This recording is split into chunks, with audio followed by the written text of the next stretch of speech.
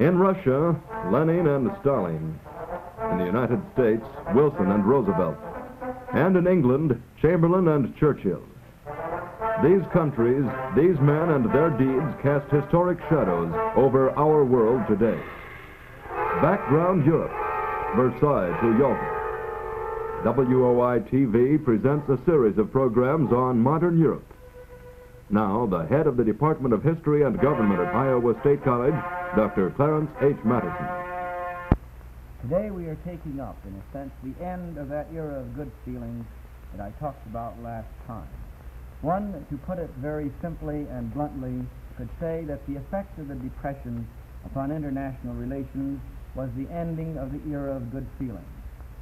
It wasn't, of course, felt at the time, or at the same degree in various countries all over Europe. The Depression hit some countries earlier than it hit others. But it was perfectly obvious that no country that was at all industrialized could escape completely unaffected from the effects of the Depression that closed in over the world by 1931. It was felt especially, and perhaps first, as far as Europe was concerned, in Germany and Austria, where those two countries that had had their difficulties anyway in the whole of the 1920s because of economic troubles, sought to solve those troubles first by forming a tariff union.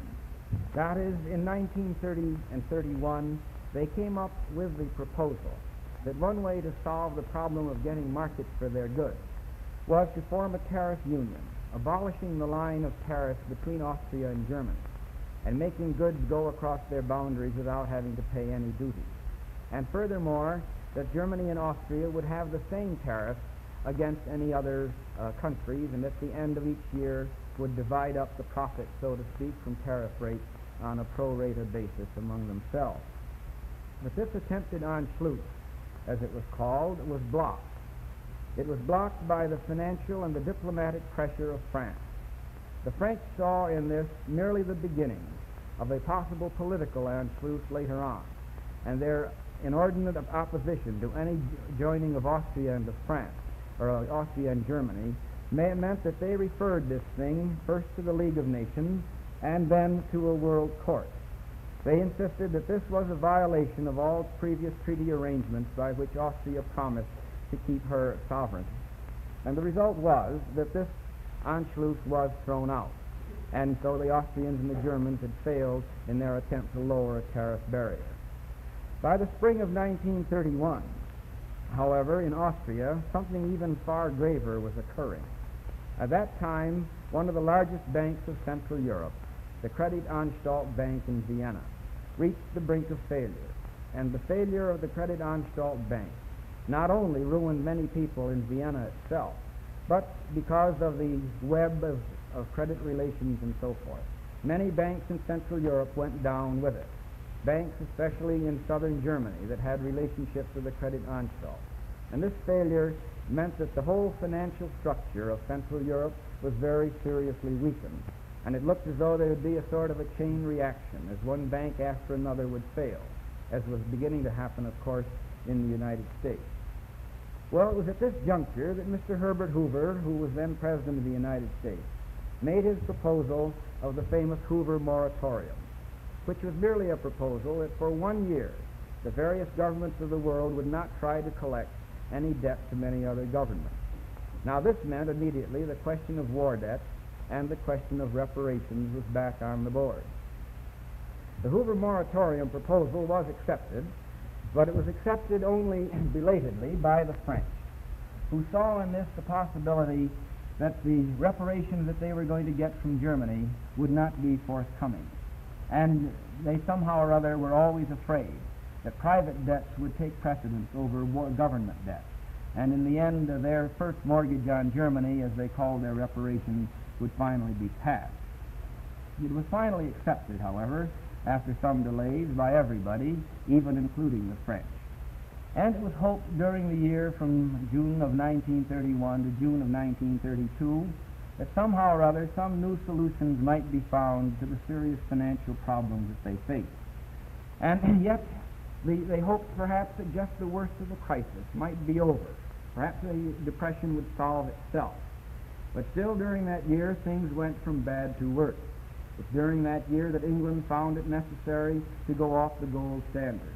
And in the United States, things were certainly still going downhill rather than getting better. So that at the end of the year, conditions were, if anything, worse. And when the powers of Europe met at Lausanne in July of 1932 to consider what to do about it, they did come up with a proposal that they would write off a good chunk of the reparations that Germany was supposed to pay. And instead, Germany would deposit something over $700 million worth of bonds at 5% interest with a Bank of International Settlement in Switzerland. This bank would hold these bonds for 3 years and then try to sell them. Germany would make good all of the bonds that were sold, but at the end of 15 years, all those that weren't sold would just be written off.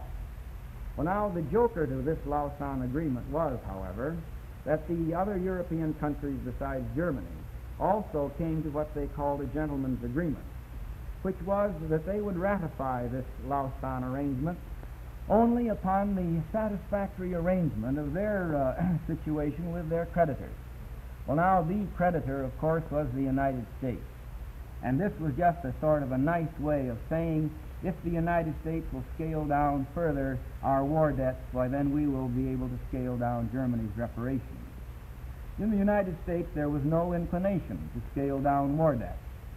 The American attitude toward that had been shown time and again, and Cal Coolidge's famous statement when asked about the war debts, which was the question, well, they hired the money, didn't they, reflected pretty much the American attitude toward the whole question of writing off the war debts.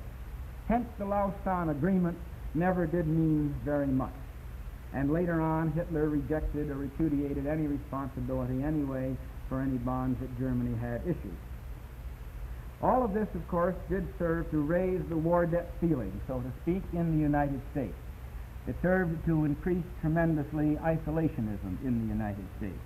And especially as in the next few years, one country after another refused to pay on their war debts. And that certainly engendered a great deal more international ill will. Another effect of the Depression was that the various countries of the world began turning to economic nationalism as the solution to their domestic economic problems.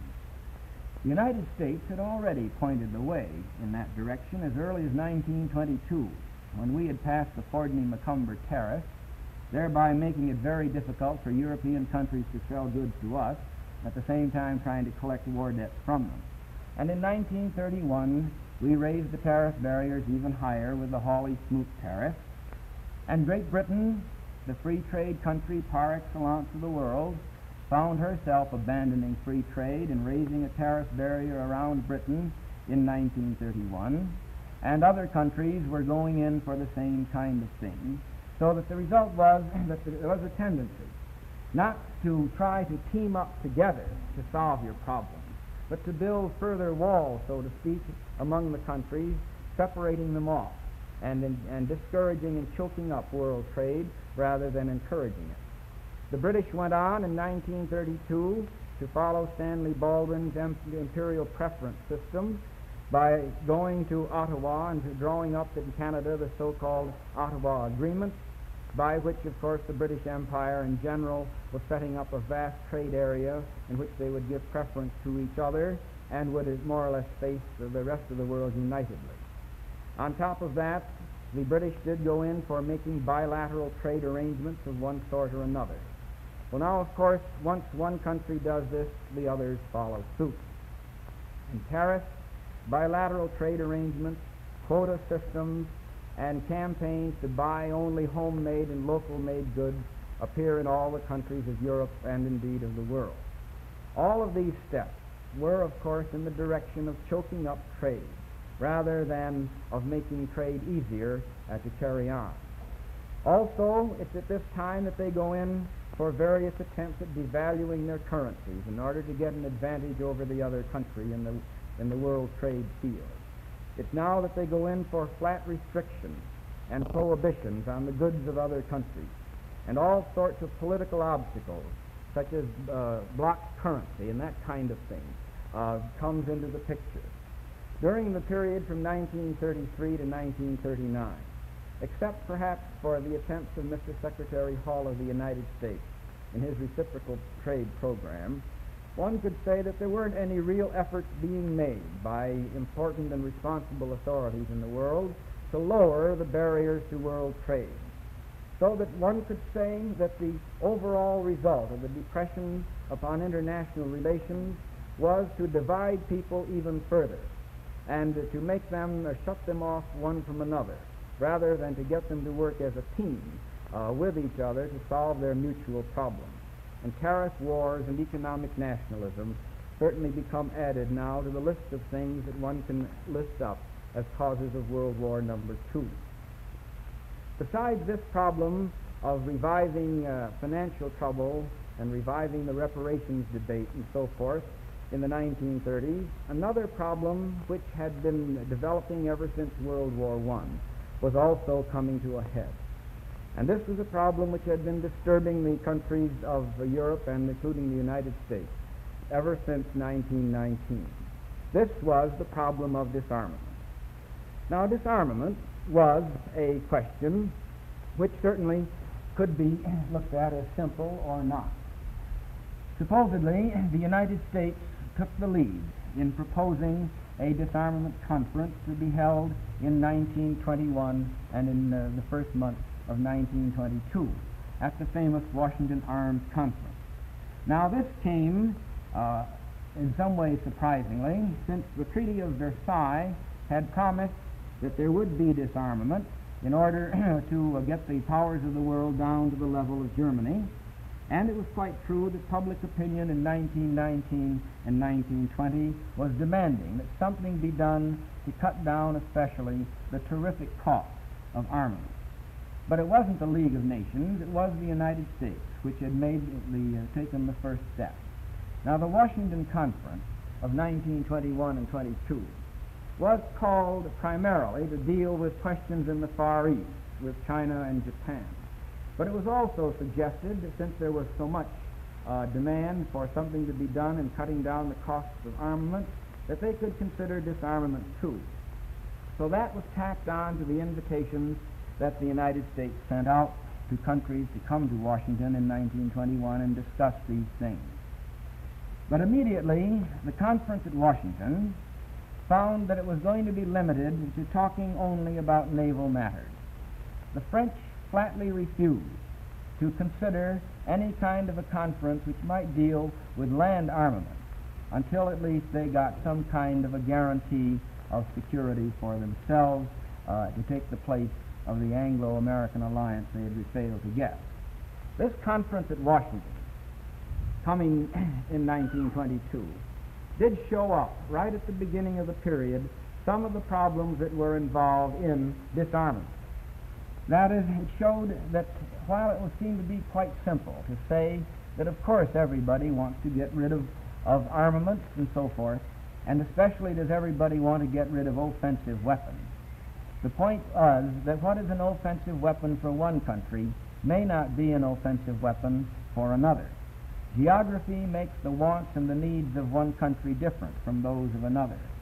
And right at the beginning of this whole period, the differences, especially between the British and the United States, that were, after all, the two major, potentially major naval powers, began to show up.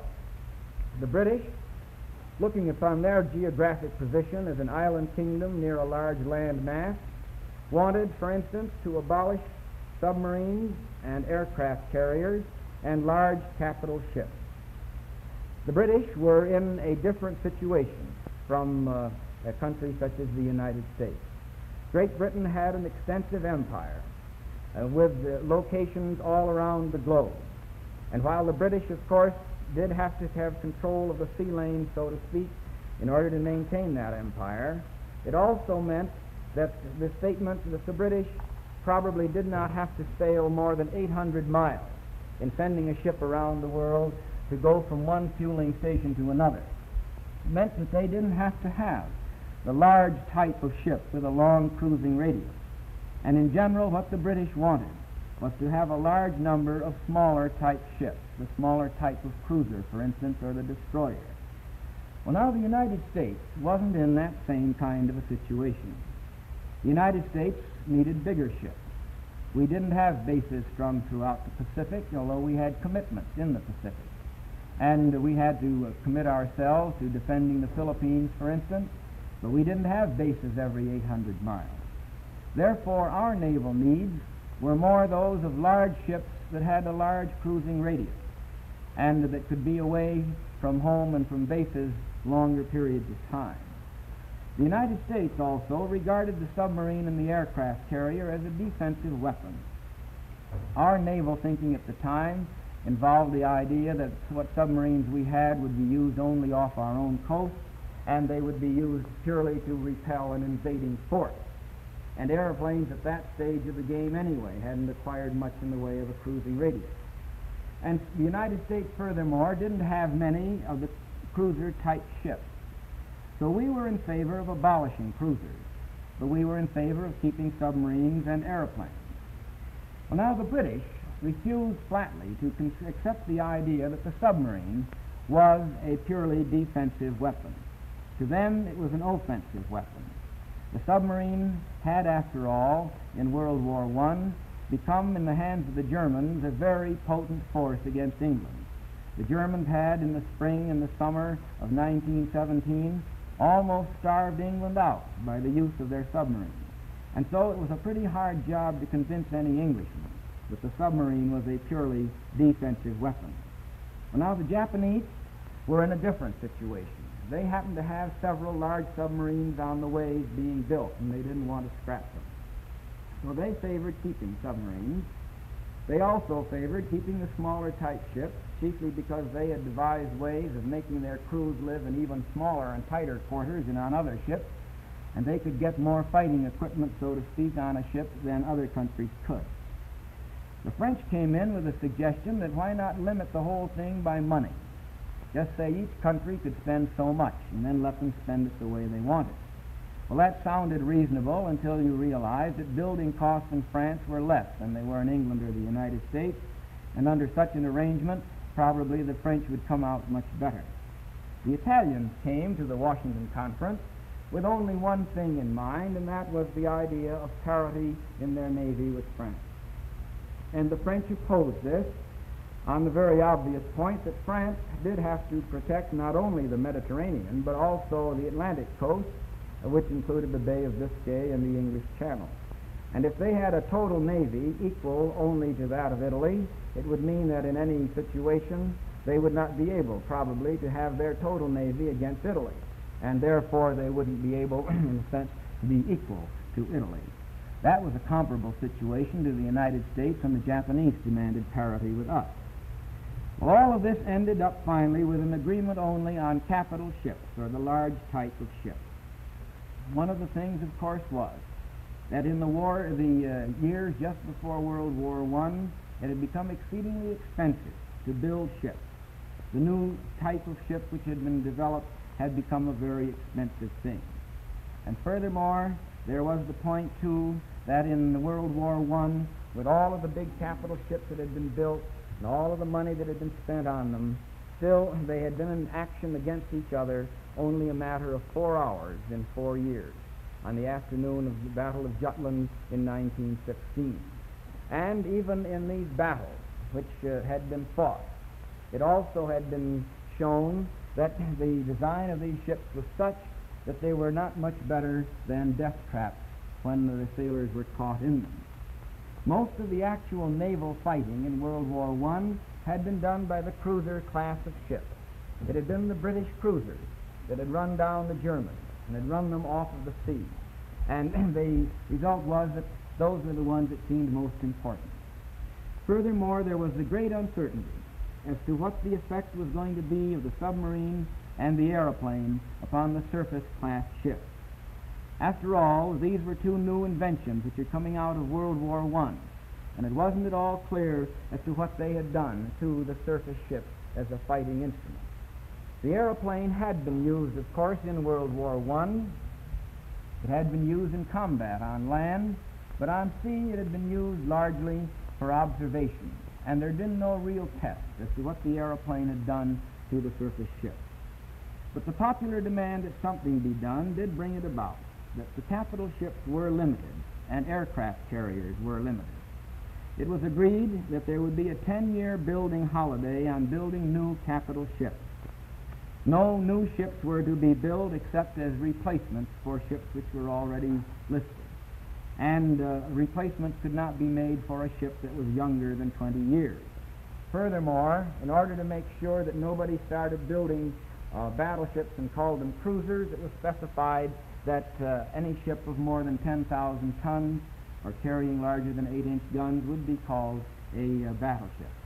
And the replacement ratios were fixed, so that the United States and Great Britain could replace to a total of 525,000 tons, the Japanese at 315, and the French and the Italians at 175. Now this was the basis of the famous 5-5-3 ratio.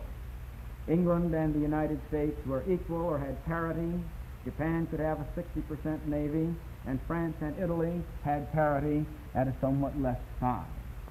The French were willing to grant parity to Italy here, as much as anything because they were quite convinced the Italians with their limited resources would never build up to it anyway. Had they foreseen Mr. Mussolini, they might have thought differently. But it was also provided here that no ship could be built over 35,000 tons, which was considered large for that day, and no aircraft carrier of more than 20. But nothing was done here about cruisers or destroyers or submarines. 5 years later, at a conference at Geneva, they attempted to come to some agreement on the question of cruisers and of submarines. But this conference got nowhere. As a matter of fact, it ended up in bitter disagreement, so that the United States and Great Britain were further apart than they had been for years, especially when the United States had discovered that it rather liked the 10,000-ton cruiser class, and it was well adapted to our needs, and we refused any proposal to limit the size of cruisers. And also it came out that Great Britain and France had come to an understanding before the conference that they would support each other. Fundamentally here, it was still a question. The United States wanted a small number of large cruisers, and the British wanted a large number of small cruisers. At a naval conference in London in 1930, when it became time to do something about the 10-year holiday, which had been begun in 1922, the powers met once more, and this time they extended the holiday for 5 years. They also agreed on total tonnages for cruisers here, and they established a ratio for destroyers, and it was agreed that there would be parity in submarines. But at the London conference, the Italians and the French refused to go along. And the result was that they put into the London Naval Agreement the so-called escalator clause, which was the understanding that if, for instance, the Italians started to build a big navy and threaten the British position in the Mediterranean, then Great Britain could build too. But that meant that Japan and the United States would also build. The whole ratio system would just go on up. And the Italians and the French remained out of any kind of limitation after this. But it's right at about this point that the Germans once more begin to enter the naval building picture. The Germans, restricted by the Treaty of Versailles, were restricted to ships of 10,000 tons. And they developed, through their technicians and their engineering, the so-called pocket battleship. Now, the pocket battleship was a ship that in tonnage remained the same size as a cruiser. But the Germans had managed to put a tremendous amount of firepower and also a tremendous amount of speed onto the pocket battleship, so that while they had stayed within the limitations of the Treaty of Versailles, they had developed a fighting instrument which was certainly something of a surprise to the rest of the world. In 1934, the Japanese announced that when this 5-year period was over on naval building holiday, that they were going to demand parity in 1936. That is, that they would no longer be satisfied with the 5-5-3 ratio, that hereafter it was going to have to be the 5-5-5 ratio. Well, the United States and Great Britain wouldn't have anything to do with this. The result was that no Navy conference was held in 1936, and a naval building race was on. And from 1936 on, the Navy building race is wide open. On land, even less was accomplished in the way of disarmament between the wars. that French insistence upon security and the refusal of the United States to commit themselves to a treaty supporting France did mean that the French would not go along with any proposal to cut down their standing army of 500,000 men. Now, it was quite true that the League of Nations was committed, of course, here to sponsor disarmament, and that was in the Versailles Treaty. But it took the League of Nations a half a dozen years to get around to doing anything about it, as much as anything because France continually blocked proposals. But finally, in 1926, the League did form what was called the Preparatory Commission to consider what they might do if they had a disarmament conference. And, of course, since it would be foolish to have a conference of this kind without the United States and Russia, the United States and Russia were invited to come along. Well, almost immediately here they came into these difficult questions. One of them was, what are effectives in fighting? Now, the French and others that had the conscription insisted that people in the reserves were not to be considered effective fighting men, whereas Great Britain and the United States and Germany said that a man who's just had 4 or 5 years of military training is certainly a very important fighting man. And so they couldn't come to an agreement over that kind of a thing. Who is an effective and who is not? In 1928, Mr. Litvinov of Russia came in with a proposal that all countries simply disarm completely over a 4-year period, that they take 50% of their armaments and destroy them in the first year and the other 50 in the next 3 years. This was rejected by the British as a communist plot to disarm the capitalist world while the communists plotted a world revolution. In the meanwhile, the Germans were demanding more than ever, and Hitler was making much of it, that the Allies should do something about disarmament. And Hitler was pointing out that the Allies themselves were not living up to the Treaty of Versailles that they were forcing upon Germany. Well, finally, after much negotiation and bickering, the actual disarmament conference got together in January of 1931. But it bogged down on the French demand for security, and when Mr. Hoover proposed a 1/3 reduction of armaments around the world across the board, that proposal was rejected too. And by 1932 and 33, after many adjournments and recesses, it became apparent that the disarmament conference wasn't going to get anywhere. And when Hitler came to power in 1933 in Germany, obviously France wasn't going to disarm. By that time, too, Japan had moved into Manchuria, and the situation in the Far East had become critical. It was on this question that Hitler withdrew Germany from the League. And the failure, so to speak, of disarmament was another one of the major failures that the League of Nations encompassed. And this meant that the League no longer was looked at as an important weapon in international affairs. Monday afternoon, our lecture deals with the alliance system and the Rome-Berlin Axis on background Europe with Dr. Clarence H. Matterson, head of the Department of History and Government at Iowa State College, and co-author of a book on Europe, Development of European Civilization. This program is presented each Monday, Wednesday, and Friday afternoon at 2:30 by WOI-TV and the Fund for Adult Education as established by the Ford Foundation. Production by Neil Mehler, John Clark, Fred Mullen, and Harry Heath. Technical Director Charles Hawley. This is Roger Leathed bidding you a pleasant good afternoon until Monday.